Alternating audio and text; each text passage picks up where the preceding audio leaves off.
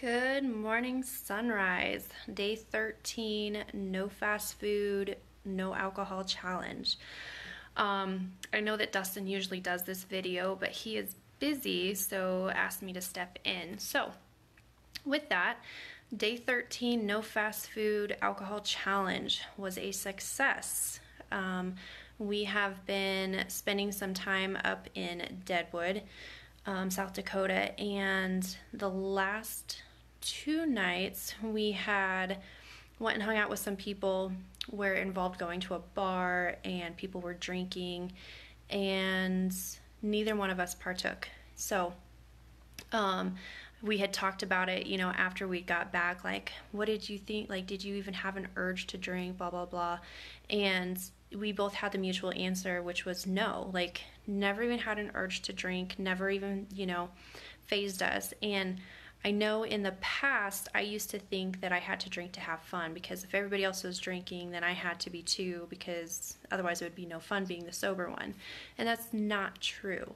I tell you, I laughed so hard the last 2 nights that my cheeks hurt, my stomach hurt, and I was completely sober while everybody else was drinking around me. So I guess the message I'm trying to get across is you don't have to let alcohol influence how you're going to have fun, or you dictate what your night's going to bring. You dictate how much fun you're going to have, how it's going to end. So you don't need alcohol to influence that. Hi, Heather. And so just keep that in mind. Like, you can still have a good time and hang around with people who are drinking, but remember what your goals are. Like, you don't have to partake in it just to have fun. Another thing I wanted to mention is today is Valentine's Day. So happy Valentine's Day, everybody. That usually, people often think like, oh, I have to have chocolate and I have to have this because it's Valentine's Day. And I guess what I want to say is that it's just another day. I mean, don't let a holiday justify a reason for you to veer off course. You have goals in mind. You're trying to complete this challenge. Stick with it. I mean, it's just another day. You don't have to have chocolate just because it's Valentine's Day. So stay on course, stick with what your goals are.